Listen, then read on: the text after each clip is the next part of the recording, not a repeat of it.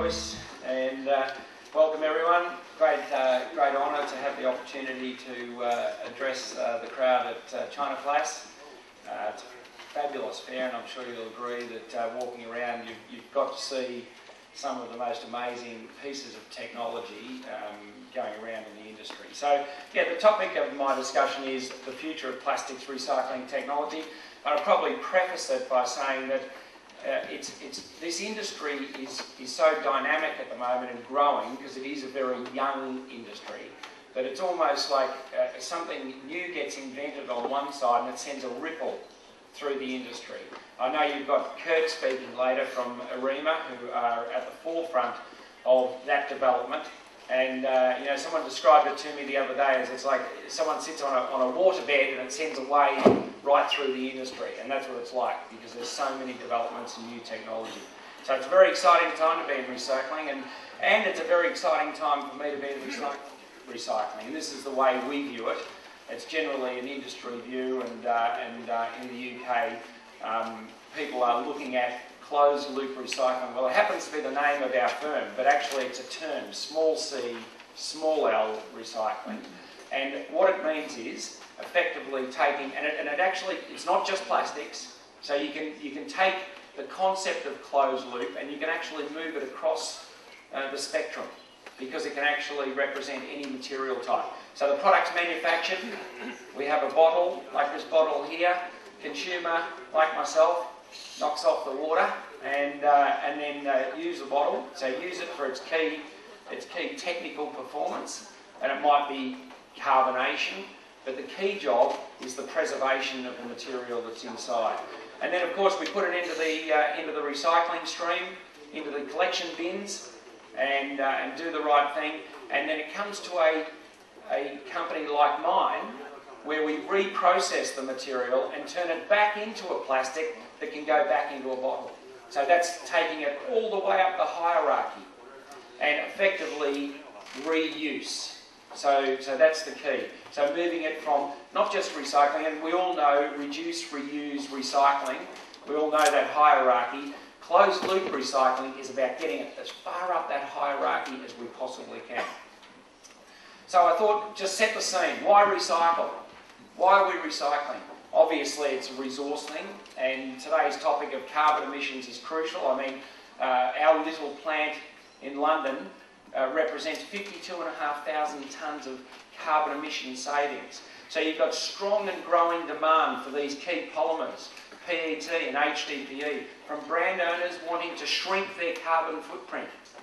So you have two major drivers here. You've got nations that are trying to shrink their carbon footprint, consuming outside of what is their ideal state.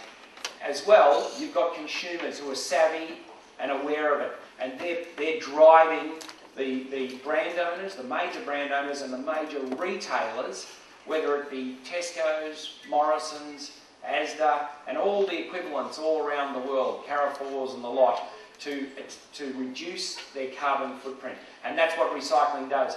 You use 50% recycled content in that bottle, and the carbon footprint of that bottle is reduced by 25%, which is a massive leap. When we're all running around trying to save 2%, 3% and 4% in carbon footprint reductions, the use of recycled content is an enormous leap forward in carbon footprint reduction. So, an obvious one is virgin prices and supply pressures, and right now we're seeing it's a staggering time really, because we've seen a lot of contractual relationships have been forced into force majeure, and that is supply issues in relation to the oil are making it more and more difficult to receive virgin polymers. And so many manufacturers in the United Kingdom have been, you know, attempting to get a lot more material, you know, just in recent times. And that's where recycling, you know, you displace virgin resin. As soon as you put that, this is how crucial it is, when you put that into the recycling bin, you're displacing virgin resin. Customer demand, I mentioned the 50% recycled content, and that's where a lot of the retailers and a lot of the brand owners want to go to. In the UK at the moment, every single milk bottle that's sold through the retail networks has 15% recycled content. So that was an industry initiative under what's called the Milk Roadmap. And so the whole industry have moved. First we went to 10%, and now we're pushing to 15%. Their goal is actually 50% recycled content of high-density polyethylene by the year 2020.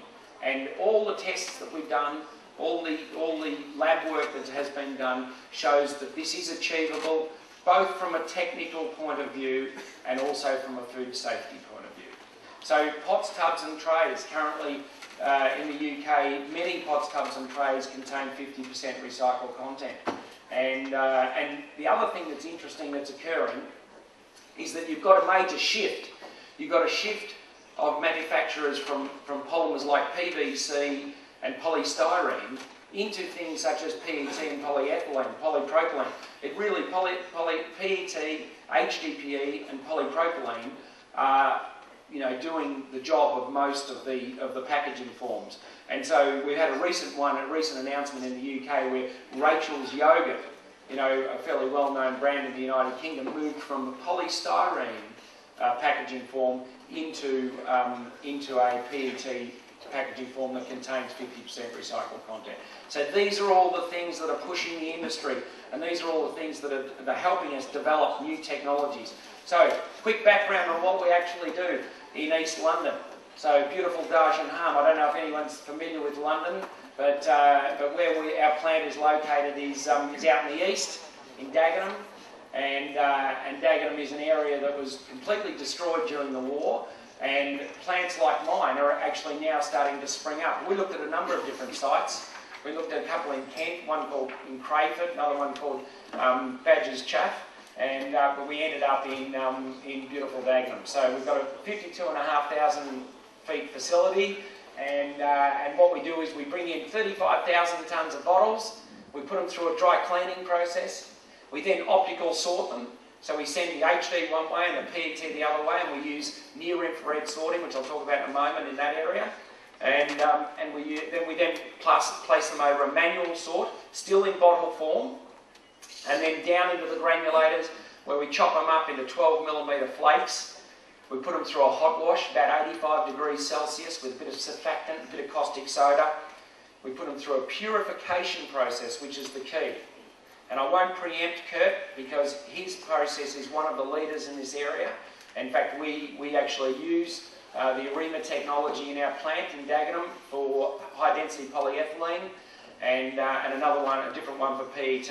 And then ultimately, of course, the key sign-off is the quality assurance, and that is a rigorous testing regime that has been specifically developed to ensure that you have achieved food-grade status. So, sorting technology right now. Where are we at right now? Well, we opened our plant in Dagenham 2.5 years ago. And I can honestly say that a lot of the material, a lot of the equipment in there is out of date. We've had to continually upgrade, whether it be software changes, machinery changes. In fact, one of the exciting things here I'm looking at is things such as pre-wash, preparing the material in a better form. So where are we now? I'd say right now we're at a state of great change, but we do have access to incredible equipment. Near-infrared sorting equipment, which is commonplace in material recovery facilities, and of course in plastics plants such as mine. Manual sorting, obviously, that's the very basic one, but we would have on every shift probably 6 to 8 manual sorters. Then we use things such as elutriation, which is basically using fluids and particle size to be able to separate. And that is a developing science in itself. You would think it's so basic. Sink float technology, ensuring that it's nothing more than a giant swimming pool, putting the polymers in, but even that is changing. Equipment's becoming smaller, it's becoming more efficient. If you get that wrong, you're in a lot of trouble, and your customers are never very happy with you. So density separation, very similar thing, removing the caps via flotation. Then we have things such as flake sorters. And one of the pieces of equipment that I would say that we're very proud of in our facility is the first generation of laser sorters using laser raman spectroscopy. It's not an easy word to say. Using that technology where it actually fingerprints the material and identifies it and on a yes-no basis. So if you're a good PET flake, you stay in. If you're a bad PET flake, you're out. If you're not a PET flake, you're out. So things such as silicone or silicone, coloured flakes, PVC, they're all critical items that need to be separated out. And that's part of today's technology. Part of today's technology, but an ever-changing one. Metal detection. And I saw numerous exhibitors this morning. You know, some of the leaders, I probably don't want to mention too many names, but we use S+X technology widely in our plant for metal detection, and you know, even that is taking leaps and bounds into new areas. So now, what's next? Very interesting. Near infrared, not just bottle sort, but flake sort. So using near infrared technology, and there's one of the major manufacturers has developed a machine that we're trialling currently in our plant at Dagenham. It's a much cheaper technology than laser, and but it has the potential to be very, very exciting. So you will have the ability financially to be able to send the material through a number of different processes that use near-infrared technology that purifies the stream. And ultimately, that's what we're all about. We're all trying to get a pure stream, a pure material stream. Conveyor-fed laser raman systems I touched on. You know, the latest in technology in that area, unisensor power sort. It's outstanding equipment, and we're seeing, I mean, it is very expensive equipment, but if you're serious about the business and you want to move to the next stage, these are all the sorts of equipments that you've got to look at. Then the other interesting one that we're also very excited about is machine vision systems. Systems that you can actually teach the machine to look at the shape of a bottle. And so trigger packs, which are always challenging because they've got all sorts of metals in them tucked away and other polymers. If you can use the machine to actually identify it by shape, then that is a great step forward. The final one I've got on this page is a project that we're working on with the European Commission support, and it is actually putting a marker into the polymer. And it's absolutely fascinating because when you start to get to sort out different polymers that have very similar footprint or fingerprint using NIR, so they look the same. So the machine might look at it and say, I think you're a PVC bottle, but I'm not certain, right? Because they send back a very similar wave. This technology allows us to put a marker in it. New products such as PLA, they're not compatible with our recycling stream, with our PET recycling stream. So we're looking at projects where we actually put a marker in it so we can identify it and we can safely take it out and we can ensure that we end up with a nice, clean stream. So they're just a couple of technologies that are in the works. And you don't have to walk very far from this room to actually see some of the early stages of that work. About 6,000 tonnes of that material a year, and I've got to say, it's so robust. It's a very robust system. It relies very heavily on getting the right material into the machine, but it is very robust. Once you get that right, once you get over those hurdles, you actually get. And now, recently, we're seeing work on polypropylene. So, early stage work on polypropylene. I said, we were talking about this last night actually, and I was saying that there are literally boffins working in labs around the world that are working on this type of technology, taking polypropylene, which is a fantastic polymer for food packaging, and restoring it back to food grade. Thought I'd put this one in. I'm talking about a specific. And what it does is, it takes flake and it melts an unusual bit, puts it through a filter screen, and then straight into the cavities where it creates its machine. Because you're saving one complete heat life for a polymer. And what does that mean? To put it in simple terms, it means you end up with a clearer bottle.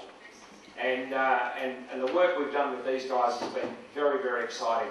And this machine has actually been purchased by one major packaging manufacturer, and we expect. And so we've cut up bottles, and we've cut up bottles, we've looked at the layers, and we've tested them for their compatibility with recycling. Can we take out the bad bits? Can we leave in the good bits? But it's a move that's coming more and more. Caps and labels, they're crucial. Using glues that melt at say lower than 85 degrees Celsius, they should be a given, but they're not always a given. In fact, the dairy industry, we've had to drag kicking and screaming from their very intense glues to something that's a little bit more workable when it comes to a recycler. So, you know, we're very good whingers, recyclers. We're very good at stating our case, which is, you know, often comes across the wrong way. But the fact is, we just want to make sure that we produce a good product so that it can go back into a bottle at some stage. The development of something is very interesting and everyone can access. You'll see that little web URL down the bottom there, petbottleplatform.eu. This is a website that is dedicated to showing manufacturers of packaging what are the do's and don'ts. What are the things that are important to us and the things that are, you know, that we can just live with. And so we have a green light, we have an amber light, and we have a red light. And if you go to the Pet Bottle platform, you'll see that the sort of things that damage recycling and the sort of things that are very positive for recycling. Okay, just to finish off, I want to mention this for one moment. The next phase, which is mixed plastics. So we've all been collecting bottles for many years, and what we're seeing now are non-bottles being collected. Out of the 350 councils in the United Kingdom, over 80 are collecting non-bottle plastics. And so we're seeing the development of what we call PRFs, Plastics Recovery Facilities. And these PRFs are going to have the ability to take in all forms of packaging types in plastic, separate them out effectively by polymer, not just bottle, using shape and other polymer type, and then being able to effectively recycle it. We've got 3 acres, as you can see, right next to our existing facility in Dagenham, and we're going to put in there, it won't be the UK's first PRF, I think it'll be the UK's third PRF, but it is something that is absolutely top priority for most recyclers around the world because it's all about the sorting and then getting it into the technology in the right form. Thank you very much. Appreciate your attention.